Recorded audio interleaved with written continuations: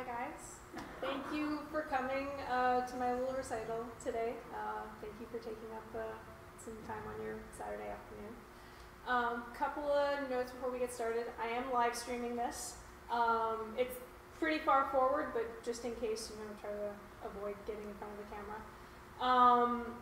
There are little granola bars outside for intermission if you would like. Please eat out there. Try and keep this place as clean as possible.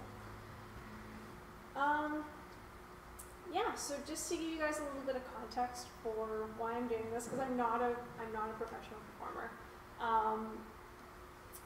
I came to Ontario like 5 or 6 years ago, and I decided I wanted to keep taking music lessons. And I found a wonderful, wonderful teacher named Izabella Budai. I was very, very lucky to have her for as long as I did.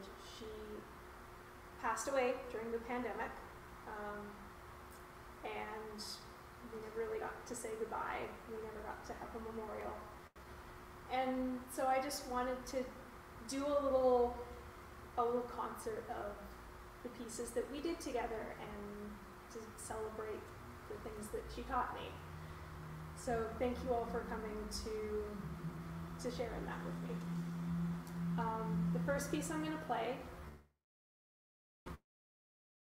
is All Fantasy by Georgiou, and this was the first piece that Izabella and I ever worked together on. It was just something I had lying around when I started up lessons, and she said, well, let's just start with this.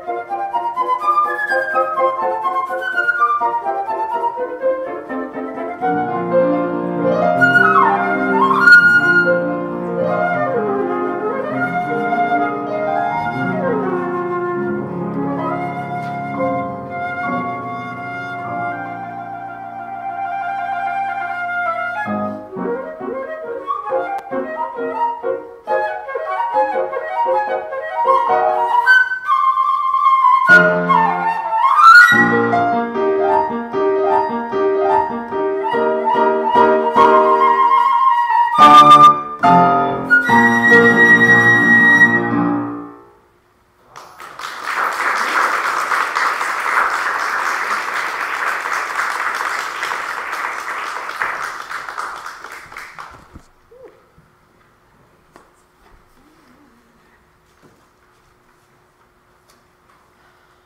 next piece I'm going to be playing is a Vivaldi concerto.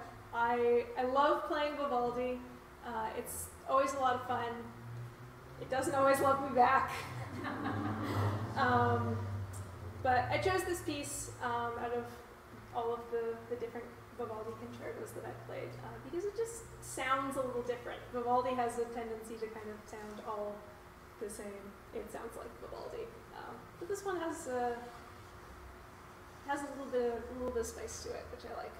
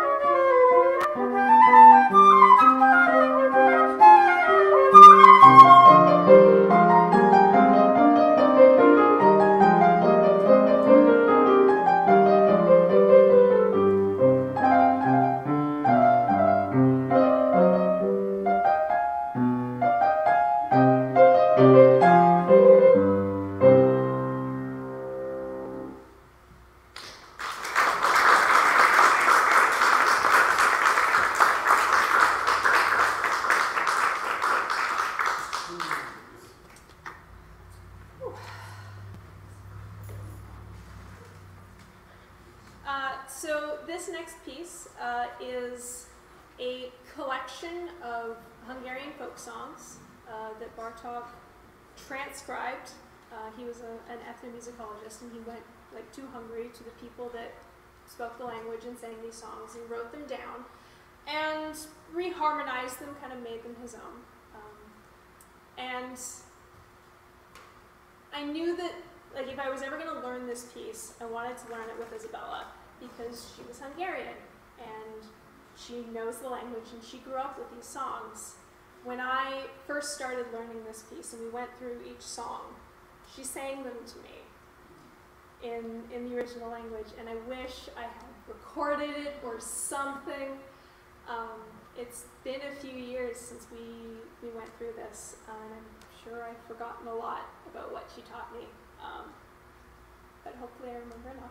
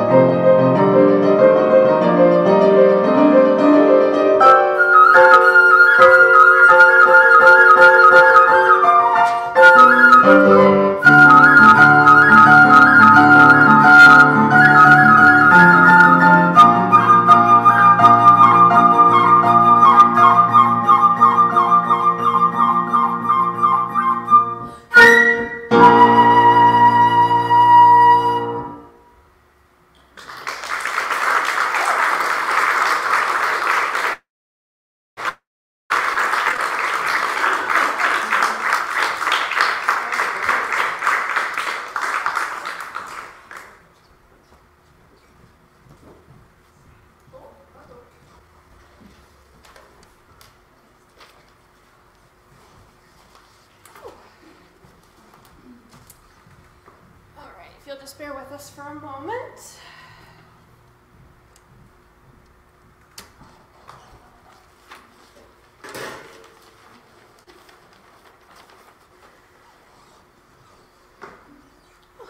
Okay.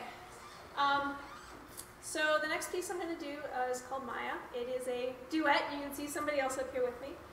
This is Eleanor's song.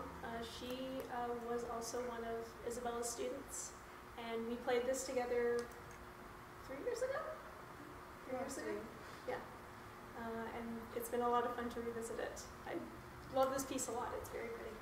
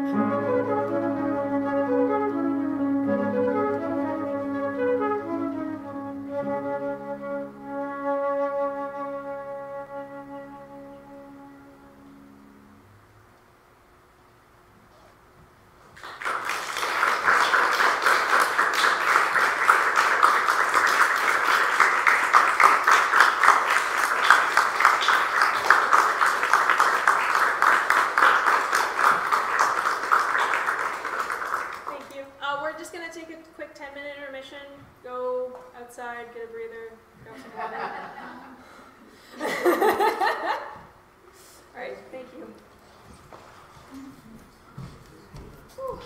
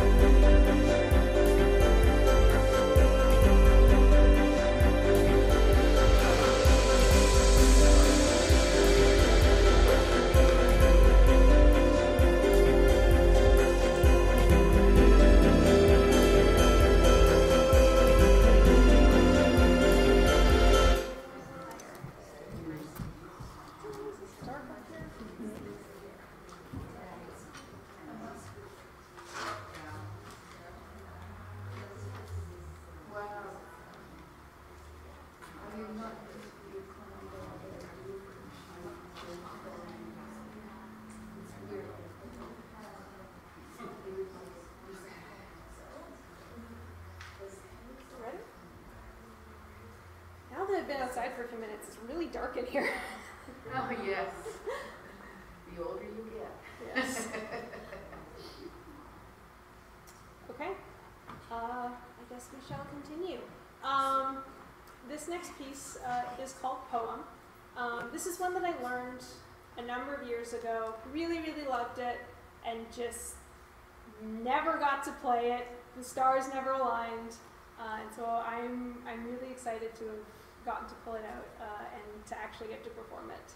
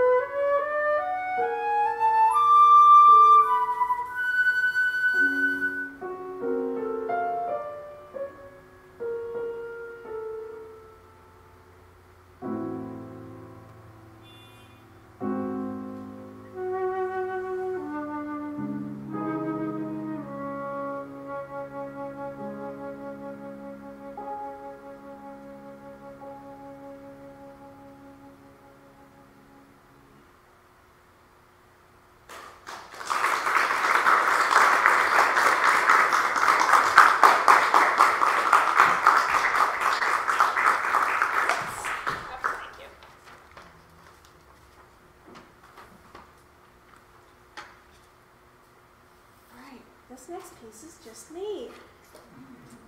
My piano. So this one has a little bit more of a story behind it, because this is not a piece that I learned with Izabella.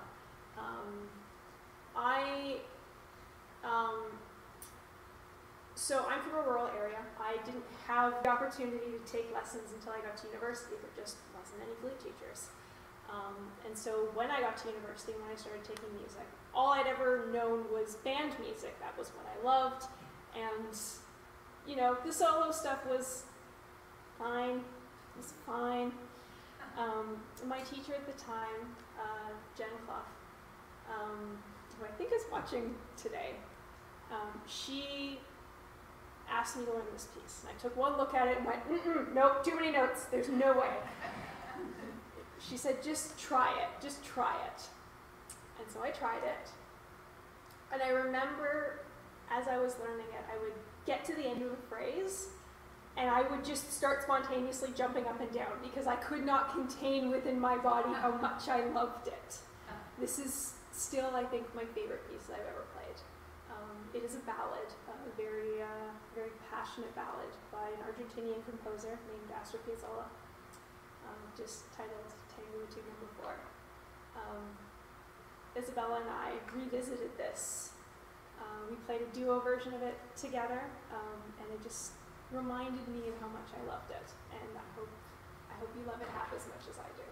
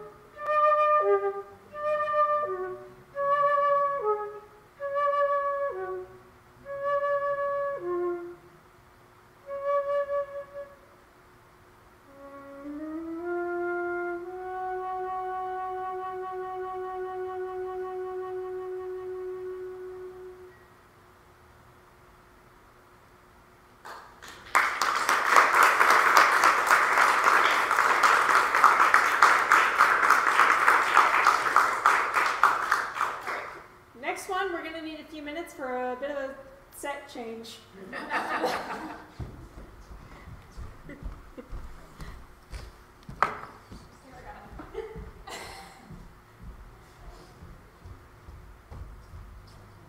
I'm sure you're all very confused right now. Is this going to be enough? Yes, I think we can stretch it out.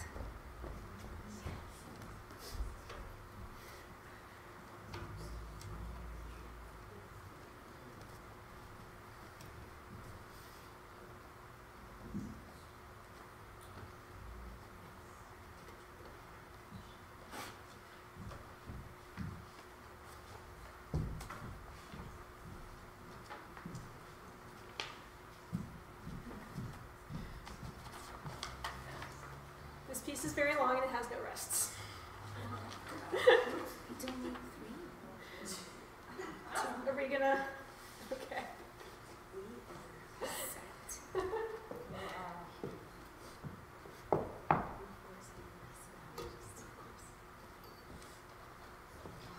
You don't want that last? Okay. Do we? Oh, there's a page hanging off the end. I forgot. I have a fancy overlay and I'm going to take it off, okay? 1%. So this is another piece by Astor Piazzolla, a piece called the Libertango that has been arranged for 2 flutes. This was a piece that Izabella and I performed together. We used to do duos at the end of our lessons, just so that I could get used to playing with other people and not just with myself. This was one of our favorites, and it has some percussive effects, which is why there's a big piece of wood underneath my feet right now. I'm going to have to start off the... Yeah? Okay.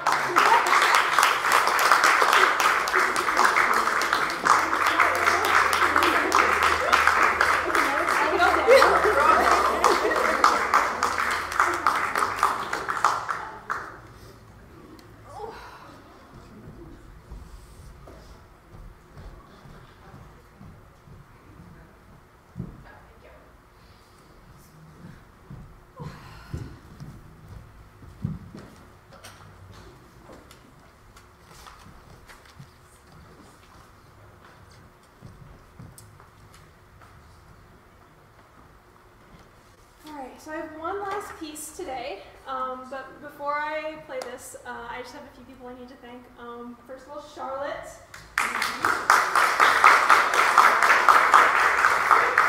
Charlotte, you've been fantastic. Thank you so much. Also, Eleanor, who had to dash, and Kaylee, who's been watching the door and helped us set up. Thank you very much. Thank you to the church for hosting me. This is a wonderful space. Very, very nice acoustics. I really enjoyed playing here. And last but not least, Alhelí.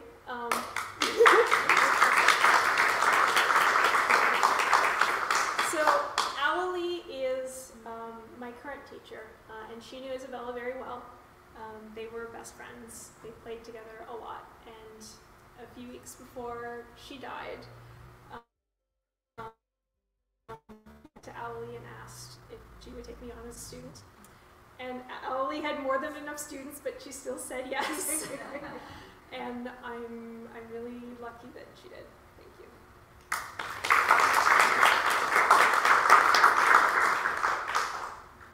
I think I've done enough talking. This last piece is another one by Ian Clark. A modern piece that has a lot of extended techniques, sort of the weird stuff, but it's a very, very pretty piece. Ian Clark writes very pretty music, and I hope you enjoy it. This is Orange Dawn. I'm not ready. I'm not ready.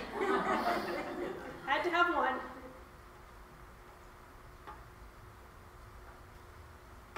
Okay.